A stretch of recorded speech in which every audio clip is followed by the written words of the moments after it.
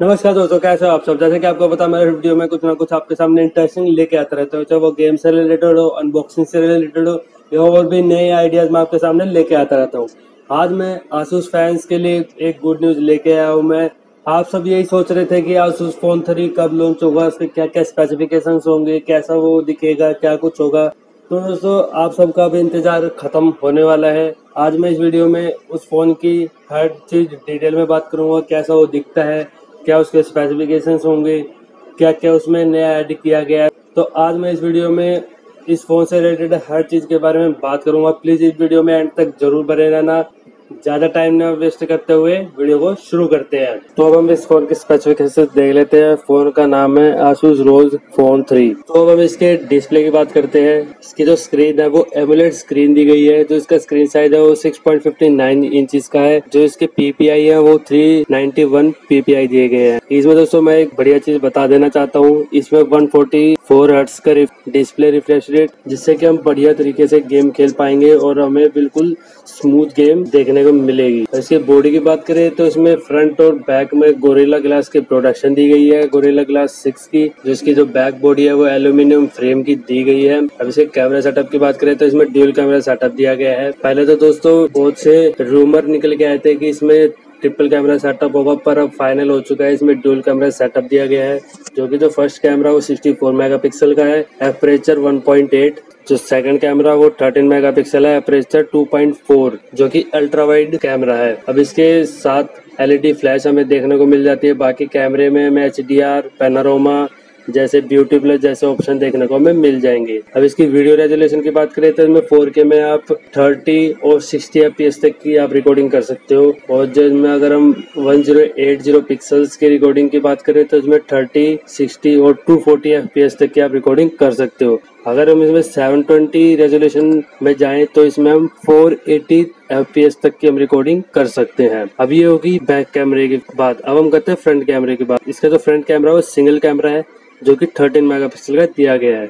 अगर इसकी video resolution की बात करी जाए तो इसमें 1080 पिक्सल में 30 FPS तक की ही हम रिकॉर्डिंग कर सकते हैं। इसमें 4K का ऑप्शन नहीं है और ना ही में 60 FPS का ऑप्शन दिया गया है। अब इसके परफॉर्मेंस की बात करते हैं तो ये ऑपरेटिंग सिस्टम एंड्रॉइड 10 पे बेस है। ROG UI इसमें सपोर्टेड है। अब इसके चिपसेट के बारे में बात करें, प्रोसेसर के बारे में, तो इसमें पहले तो एक रूमर निकल के आया था कि इसमें स्नैपड्रैगन 865 प्लस प्रोसेसर हो सकता है, पर इसमें दोस्तों अब कंफर्म हो चुका है, इसमें स्नैपड्रैगन 865 प्रोसेसर ही आएगा, जो कि ऑक्टा कोर प्रोसेसर है। जो इसके गीगाहर्ट्ज है वो हाईएस्ट 3.9 गीगाहर्ट्ज तक जाएंगे, जिससे कि हमें बढ़िया तरीके से परफॉर्मेंस मिलेगी। अब इसकी जीपीयू की बात करें तो इसमें एड्रीनो 650 लेटेस्ट जीपीयू लगा हुआ है। अब इसके रैम और इंटरनल स्टोरेज की बात कर लेते हैं तो इसमें दोस्तों मैं बता देना चाहता हूँ, इसमें मेमोरी कार्ड डालने का ऑप्शन नहीं है। अगर आप ये सोच रहे हो कि इसमें मैं मेमोरी कार्ड डाल लूँ तो इसमें ऑप्शन नहीं है, क्योंकि इसमें पहले ही कंपनी बहुत ज्यादा स्पेस दे रही है। तो मैं स्पेस के बारे में बता देता हूँ और रैम के बारे में। तो इसमें जो फर्स्ट वेरिएंट है वो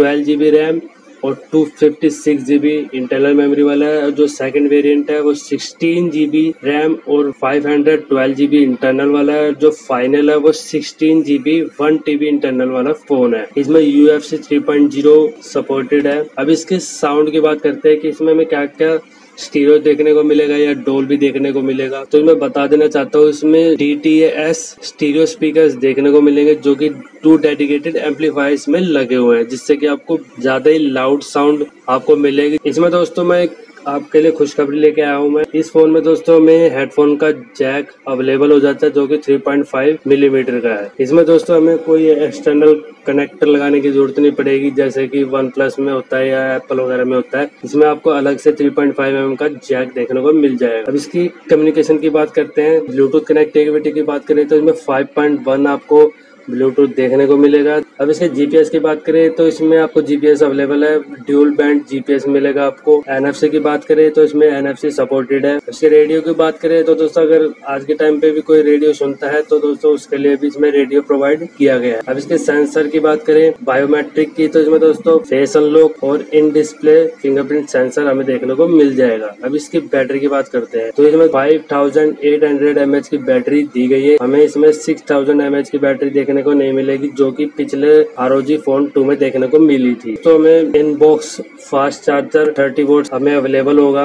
इसमें क्विक चार्ज 4.0 सपोर्टेड है। इसमें हम रिवर्स चार्जिंग भी कर सकते हैं 10 वोल्ट के साथ में। अब इसकी केबल की बात करते हैं तो इसमें type C to type C cable देखने को मिल जाएगी। अब इसके कनेक्टिविटी की बात करते हैं कि ये 5G सपोर्टेड है या नहीं है, तो मैं बता देना चाहता हूँ दोस्तों, ये 5G सपोर्टेड फोन है, इसमें 4GB है, बाकी ड्यूल वोल्टी फोन है। अब दोस्तों इसकी लॉन्चिंग डेट की बात करते हैं तो इसकी लॉन्चिंग डेट दोस्तों जुलाई के एंड तक ये हमें इंडियन मार्केट में देखने को मिल जाएगा। बाकी दोस्तों एग्जैक्ट डेट अभी कंपनी ने अभी नहीं बताई है। इसका जो प्राइस है, इसकी स्पेसिफिकेशंस देखा जाए तो इसका जो प्राइस है वो 45 to 50,000 के आसपास हमें इसका प्राइस देखने को मिल सकता है, क्योंकि इसमें 16GB की रैम दी गई है, 1TB तक के हमें इसमें इंटरनल मेमोरी देखने को मिल जाती है। तो मेरे हिसाब से इसमें 45 to 50,000 के आसपास हमें इसका प्राइस देखने को मिल जाएगा। बाकी अभी कंपनी ने इसके बारे में कोई भी बात अभी डिस्कस नहीं की है ऑफिशियली।